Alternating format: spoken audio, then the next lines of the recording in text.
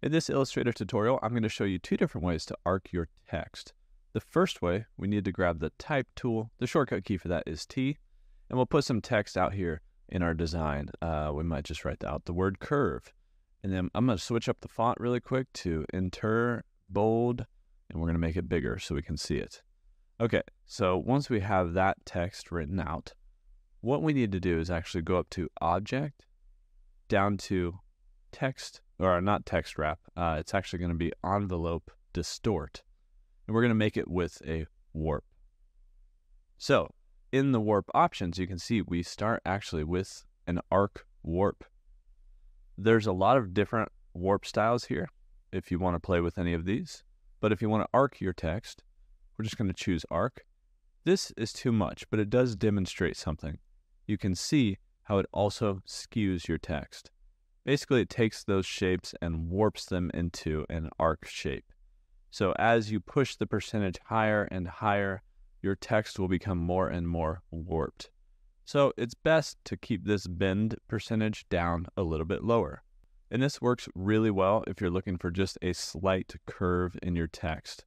So if I click off of that, I can see now that I've curved that text a little bit.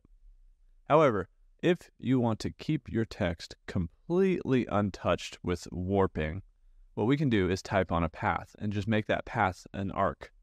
The quickest way to make an arc is to grab the line segment tool, make a line out here. Now it's going to be diagonal unless you hold shift, and then it's going to be perfectly horizontal right there. Now I need to grab this tool. It's called the curvature pen tool. Looks like the pen tool with a line coming out of it. So we grab that tool. We can come here to the middle of our line segment, and we can click and drag it upward. This is a really nice tool to quickly kind of bend lines and create an arc shape really quick. So as long as we're somewhere in the center, this will be proportional. I'm just going to make this arc like that. Next, we need to press T for the Type tool and come down here on the path until you see this cursor. Hopefully it shows up for you. It's kind of flickering on my screen, but it's got a line through it. Also, underneath the Type tool, if you click and hold, there's actually a Type on a Path tool. So you could select that. You just don't have to. But then we click on that first anchor point. We write out the word curve. It probably pulls in the same font styling that we had from what we typed before. Next, what I would do is select that word, come over here into my Properties panel under Paragraph and center it, because we want to center it on that arc. There's a few other things we need to look at here. So we come up here and select the Direct Selection tool. There's these two lines with white boxes on the ends. If you hover over the line itself, you can control the in and the out point of your text. So when you've centered your paragraph, or used the paragraph alignment option to center your text, it's going to center between these 2 points. So if those points for any reason are off of the exact ends of your line, then just drag them to the end like that. And same thing with this guy. He can be dragged forward or all the way back to the end.